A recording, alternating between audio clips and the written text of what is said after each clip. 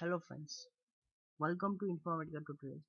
Today we are going to see what is lookup transformation in Informatica and how one can use source or target table as a lookup table, and how can we specify lookup condition in lookup transformation. So let's start. Here what I'm going to do is I'm just pulling department name from department table by passing department ID column from employee table.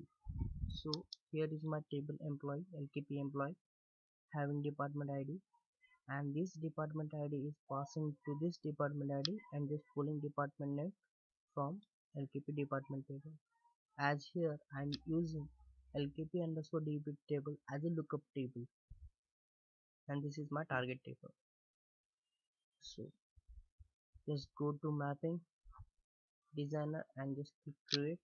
I have created MP underscore lookup example. I'm just pulling the sources just now as I've shown you. So this is my table LKP EMP, right? And this is my source, and LKP underscore target is my target. Like this I have literally. So now go to transformation and create a lookup transformation. Here go to transformation, click on create and give name as LKP lookup, LKP underscore TPT. Click on create. The thing with selecting lookup table, as there are source lookup table or target lookup table. Here are the tabs. This is source lookup table tab and this target table lookup. As my table is from source, I'm clicking source and selecting table LKP underscore DEPT. Just click this and click OK.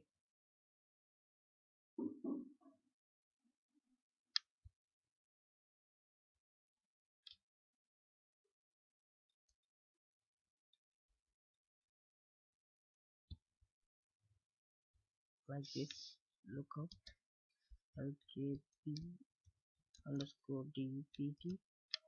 Click create and select source LKP underscore DEPT.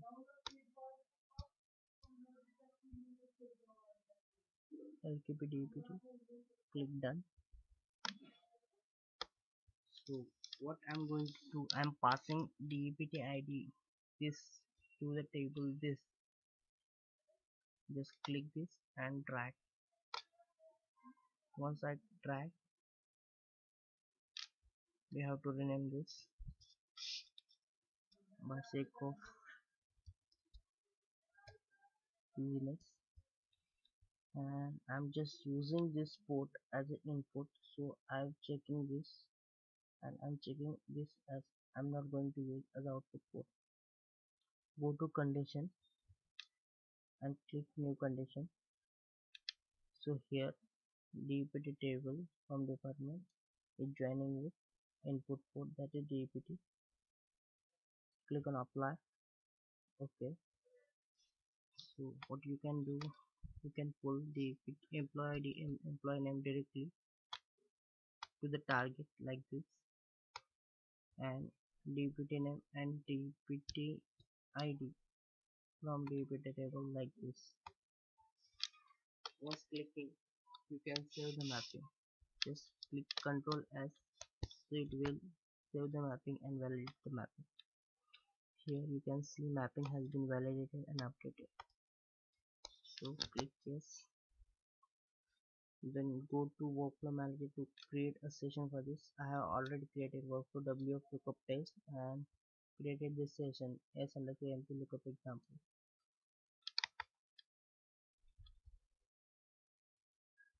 I'm just validating this. My mapping and session get validated. Here In mapping tab, you can go to connection and provide your connection value over here. If your cat file, then you can select that file and multiple databases are present here like this. Click apply, say OK, control S. So I'm going to run this and start work. Right click, start workflow. So here is workflow monitor and the session is running from workflow this. So here 5 rows are get succeeded. So you can see the session log for this, and one can observe that lookup transformation is created, and for this lookup cache is also created. Here you can see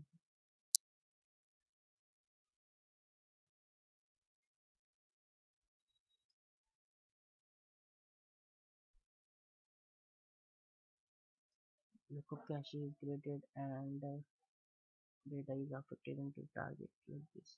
You can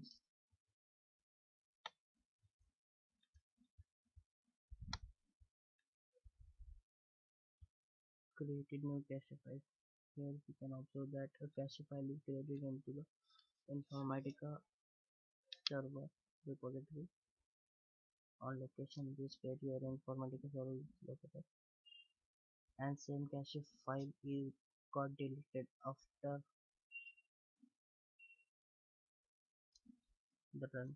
Here you can see deleting cache file this for Informatica lookup table this lkp underscore dp.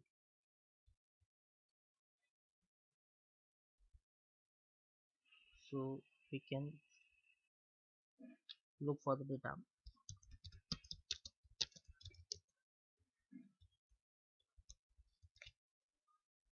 Here db table have this much of records,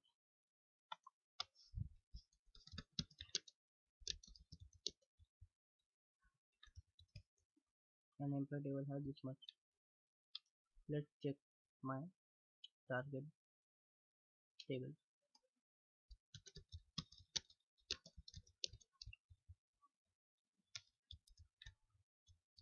So here we can observe that